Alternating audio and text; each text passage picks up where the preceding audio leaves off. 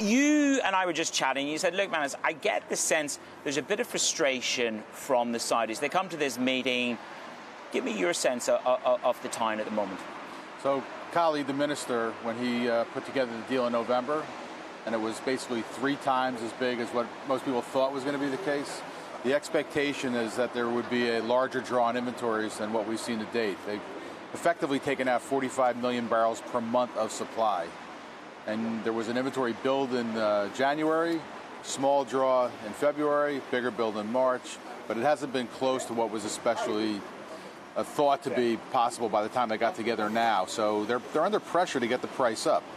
Could we be shocked? I mean, could they pull something really substantial out of the bag? If I look at it, more non-OPEC comes on board, something more than 1.8 million barrels, or something more aggressive than 9 months. Al-Masri, I just caught up with him upstairs. He just wouldn't commit. He wouldn't commit to the a la carte menu of 9 and longer. Right. What could they pull out of the bag?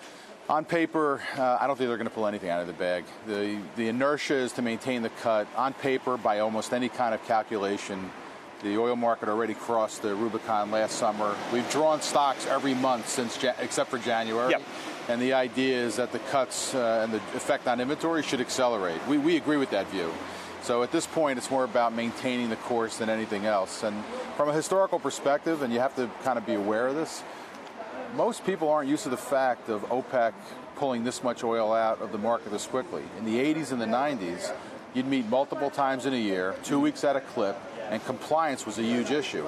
That's really not the case. Is that the difference between 1990, when you saw sort of 4.5, nearly 5 million barrels come out, or the early 2000s?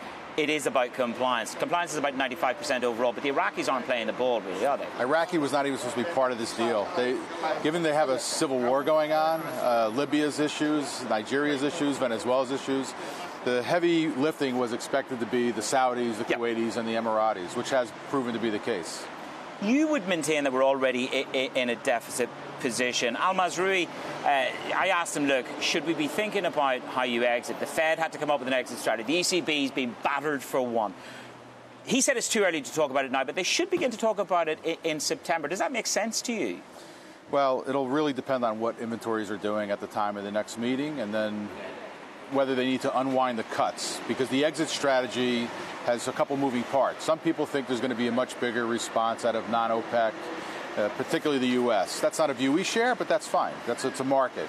There's a question about, would these cuts, if they're going to actually last 9 months as is, take inventories down too much? I know Vonnie's in a hurry. One last question. Sure. There is this view that Shell, every time we get to $50, oh, Shell, it's going to absolutely thwart the market. You have a different proposition. Put it to the market. Effectively, the issue of shale oil is that it was never going to be the long-term solution to supply. And if you think about it, it is a very short-life resource. You know, in the U.S. right now, crude production's, let's say, 9.2. To stay at 9.2 million a year from now, they got to come up with about 1.7 of new supply.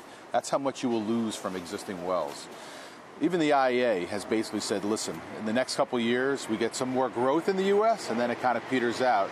We concur.